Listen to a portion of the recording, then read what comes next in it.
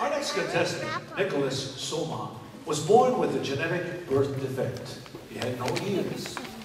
He's been through a lot, and today he wants to, quote, say to everyone, he wanted to open up people's eyes and let them know that he can do everything a normal person can do.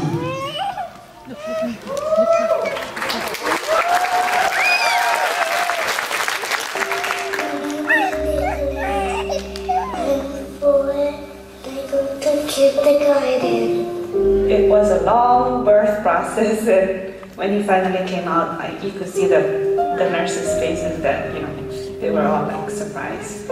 And when they finally gave Nicholas to me, I was like, oh my God, he's perfect, but then I didn't notice. And then after a while, they told us, he doesn't have 2 ears. Every emotion you could think of, it hit us all at once.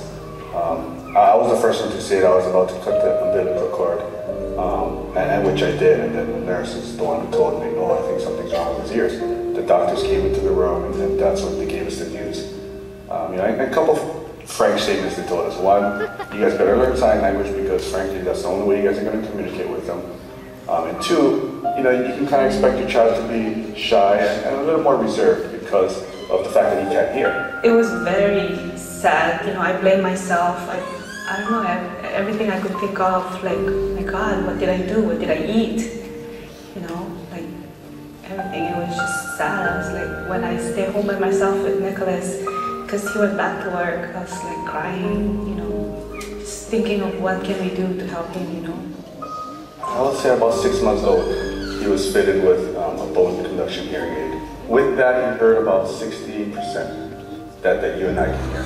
So it worked really well. Without that, he would hear about 20%. In 4 years, we did a whole bunch of research, from talking to different physicians, doctors, audiologists, speech therapists, plastic surgeons.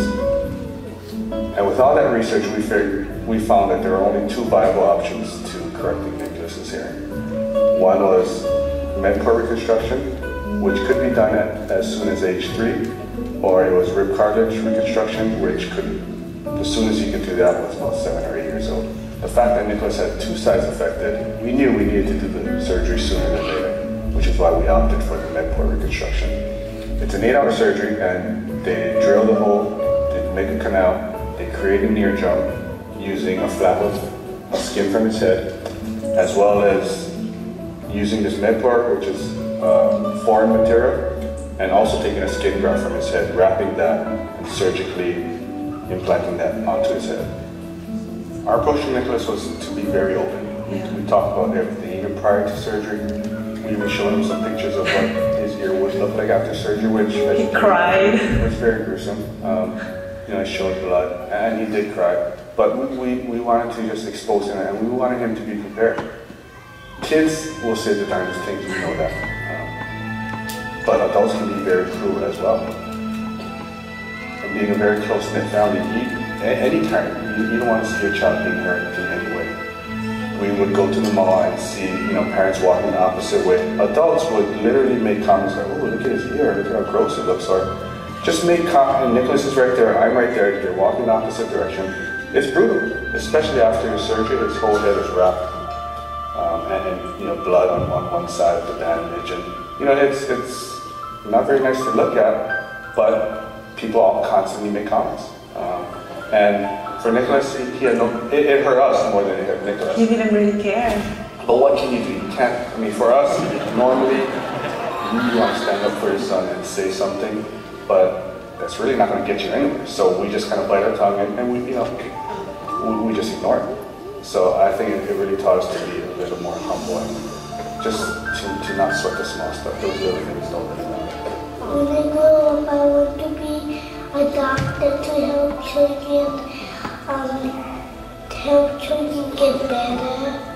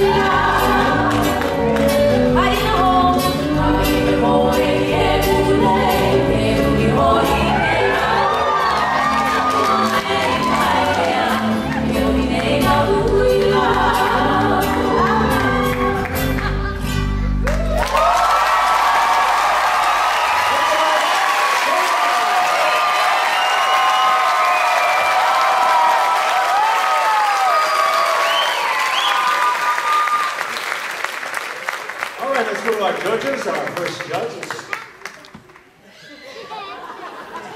Oh, wait, hold on. Oh, sorry, take it. You know how it is, they're in the pose so good. Nobody know how to get out of it.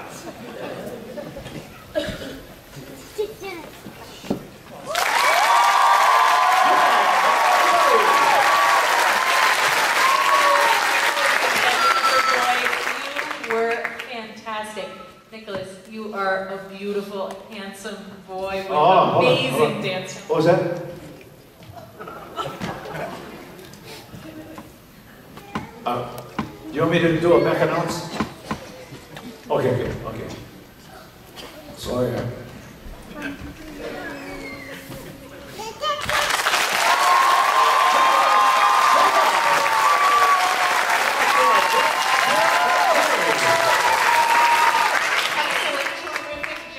Nicholas, you are fantastic. My own boys at home watching are 2 and 5, and they were probably dancing right along with you. You are a beautiful, gorgeous dancer, an inspiration. Thank you, Nicholas.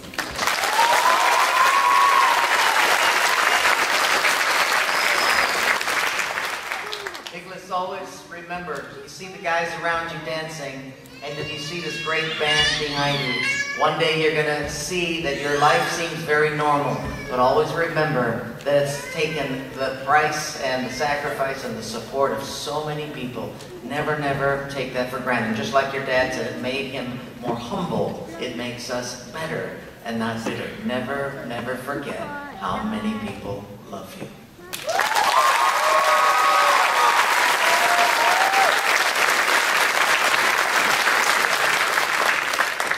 So, Nicholas, I'd like to join your halal. Can I join? I'm going to leave Robert Casimiro. I'm going to join with you.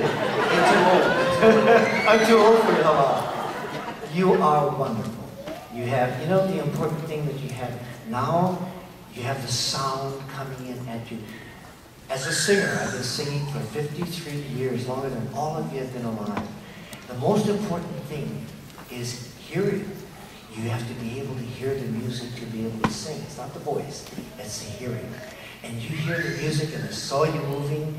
You were magnificent. I am so proud to share this stage with you.